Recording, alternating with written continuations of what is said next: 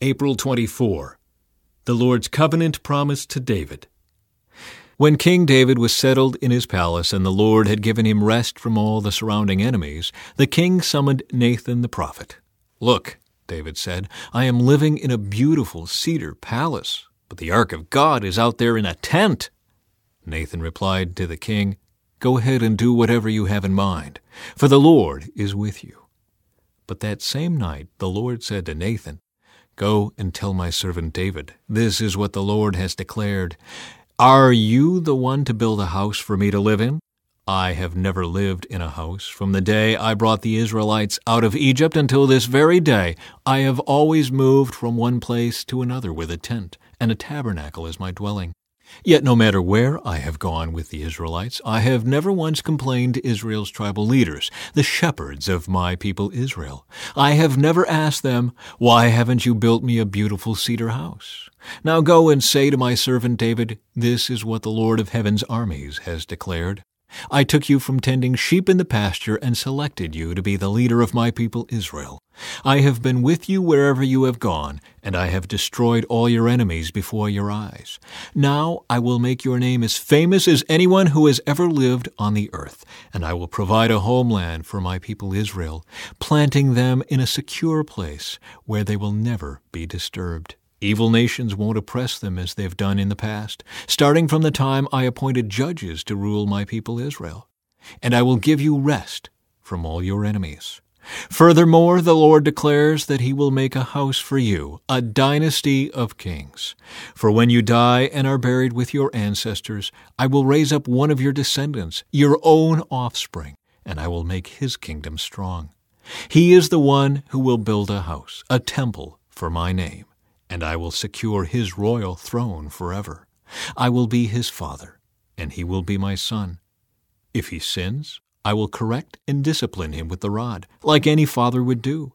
But my favor will not be taken from him as I took it from Saul, whom I removed from your sight. Your house and your kingdom will continue before me for all time, and your throne will be secure forever." So Nathan went back to David and told him everything the Lord had said in this vision. From 1 Chronicles. When David was settled in his palace, he summoned Nathan the prophet. "Look," David said, "I am living in a beautiful cedar palace, but the ark of the Lord's covenant is out there under a tent." Nathan replied to David, "Do whatever you have in mind, for God is with you." But that same night God said to Nathan, "Go and tell my servant David, this is what the Lord has declared.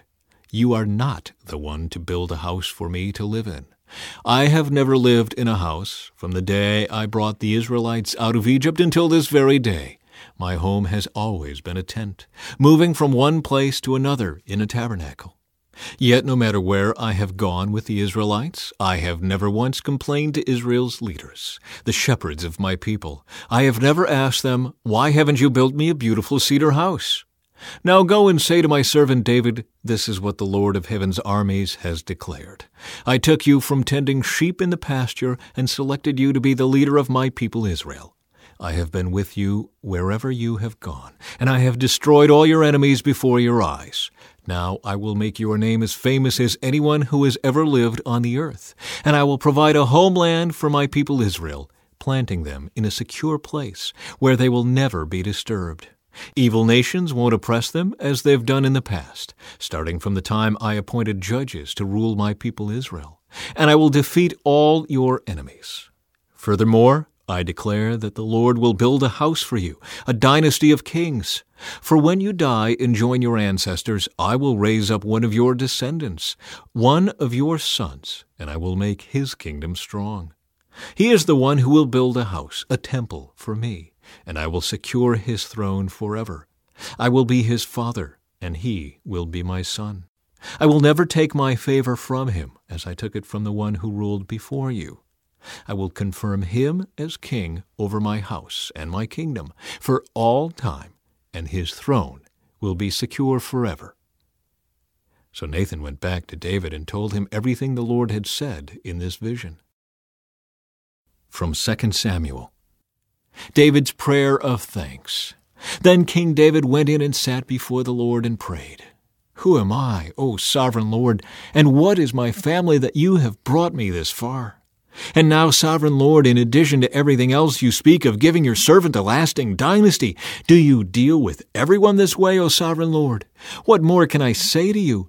You know what your servant is really like, sovereign Lord. Because of your promise and according to your will, you have done all these great things and have made them known to your servant. How great you are, O sovereign Lord! There is no one like you.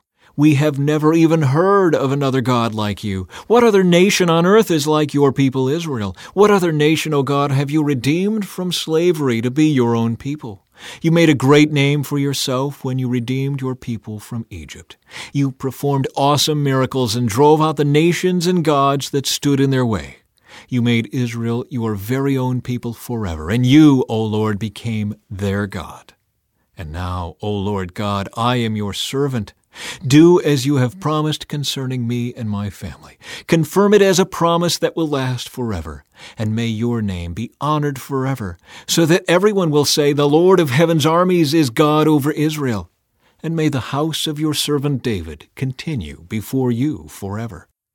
O Lord of heaven's armies, God of Israel, I have been bold enough to pray this prayer to you because you have revealed all this to your servant, saying, I will build a house for you, a dynasty of kings. For you are God, O sovereign Lord. Your words are truth, and you have promised these good things to your servant. And now may it please you to bless the house of your servant, so that it may continue forever before you. For you have spoken, and when you grant a blessing to your servant, O sovereign Lord, it is an eternal blessing. From 1 Chronicles. Then King David went in and sat before the Lord and prayed, Who am I, O Lord God, and what is my family that you have brought me this far? And now, O God, in addition to everything else, you speak of giving your servant a lasting dynasty? You speak as though I were someone very great, O Lord God. What more can I say to you about the way you have honored me? You know what your servant is really like. For the sake of your servant, O Lord, and according to your will, you have done all these great things and have made them known. O Lord, there is no one like you. We have never even heard of another God like you. What other nation on earth is like your people Israel? What other nation, O God, have you redeemed from slavery to be your own people? You made a great name for yourself when you redeemed your people from Egypt. You performed awesome miracles and drove out the nations that stood in their way. You chose Israel to be your very own people forever, and you, O Lord, became their God. And now, O Lord, I am your servant. Do as you have promised concerning me and my family. May it be a promise that will last forever, and may your name be established and honored forever, so that everyone will say, the Lord of heaven's armies, the God of Israel, is Israel's God. And may the house of your servant David continue before you forever. O my God, I have been bold enough to pray to you because you have revealed to your servant that you will build a house for him, a dynasty of kings. For you are God, O Lord, and you have promised these good things to your servant. And now it has pleased you to bless the house of your servant, so that it will continue forever before you. For when you grant a blessing, O Lord, it is an eternal blessing. From 2 Samuel. David's military victories. After this, David defeated and subdued the Philistines by conquering Gath, their largest town. David also conquered the land of Moab. He made the people lie down on the ground in a row, and he measured them off in groups with a length of rope. He measured off 2 groups to be executed for every 1 group to be spared. The Moabites who were spared became David's subjects and paid him tribute money. David also destroyed the forces of Hadadezer, son of Rehob, king of Zobah, when Hadadezer marched out to strengthen his control along the Euphrates River. David captured 1,700 charioteers and 20,000 foot soldiers. He crippled all the chariot horses except enough for 100 chariots. When Arameans from Damascus arrived to help King Hadadezer, David killed 22,000 of them. Then he placed several army garrisons in Damascus, the Aramean capital, and the Arameans became David's subjects and paid him tribute money. So the Lord made David victorious wherever he went. David brought the gold shields of Hadadezer's officers to Jerusalem, along with a large amount of bronze from Hadadezer's towns of Teba and Berothai. When King Toi of Hamath heard that David had destroyed the entire army of Hadadezer, he sent his son Joram to congratulate King David for his successful campaign. Hadadezer and Toi had been enemies and were often at war. Joram presented David with many gifts of silver, gold, and bronze. King David dedicated all these gifts to the Lord, as he did with the silver and gold from the other nations he had defeated, from Edom, Moab, Ammon, Philistia, and Amalek, and from Hadadezer son of Rehob, king of Zobah.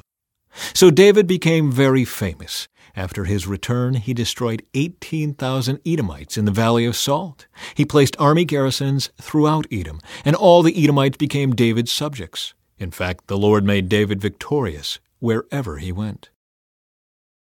From 1 Chronicles. After this, David defeated and subdued the Philistines by conquering Gath and its surrounding towns. David also conquered the land of Moab, and the Moabites who were spared became David's subjects and paid him tribute money. David also destroyed the forces of Hadadezer, king of Zobah, as far as Hamath, when Hadadezer marched out to strengthen his control along the Euphrates River. David captured 1,000 chariots, 7,000 charioteers, and 20,000 foot soldiers. He crippled all the chariot horses except enough for 100 chariots. When Arameans from Damascus arrived to help King Hadadezer, David killed 22,000 of them. Then he placed several army garrisons in Damascus, the Aramean capital, and the Arameans became David's subjects and paid him tribute money. So the Lord made David victorious wherever he went. David brought the gold shields of Hadadezer's officers to Jerusalem, along with a large amount of bronze from Hadadezer's towns of Tebah and Kun. Later, Solomon melted the bronze and molded it into the great bronze basin called the sea, the pillars, and the various bronze articles used at the temple. When King Toi of Hamath heard that David had destroyed the entire army of King Hadadezer of Zobah, he sent his son Joram to congratulate King David for his successful campaign. Hadadezer and Toi had been enemies and were often at war. Joram presented David with many gifts of gold, silver, and bronze. King David dedicated all these gifts to the Lord, along with the silver and gold he had taken from the other nations, from Edom, Moab, Ammon, Philistia, and Amalek. Abishai, son of Zeruiah, destroyed 18,000 Edomites in the Valley of Salt. He placed army garrisons in Edom, and all the Edomites became David's subjects. In fact, the Lord made David victorious wherever he went. Psalm 60. You have rejected us, O God, and broken our defenses. You have been angry with us. Now restore us to your favor. You have shaken our land and split it open. Seal the cracks, for the land trembles. You have been very hard on us, making us drink wine that sent us reeling. But you have raised a banner for those who fear you, a rallying point in the face of attack. Now rescue your beloved people. Answer and save us by your power. God has promised this by his holiness. I will divide up Shechem with joy. I will measure out the valley of Succoth. Gilead is mine, and Manasseh too. Ephraim, my helmet, will produce my warriors, and Judah, my scepter, will produce my kings. But Moab, my wash basin, will become my servant, and I will wipe my feet on Edom, and shout in triumph over Philistia. Who will bring me into the fortified city? Who will bring me victory over Edom? Have you rejected us, O God? Will you no longer march with our armies? Oh, please help us against our enemies, for all human help is useless.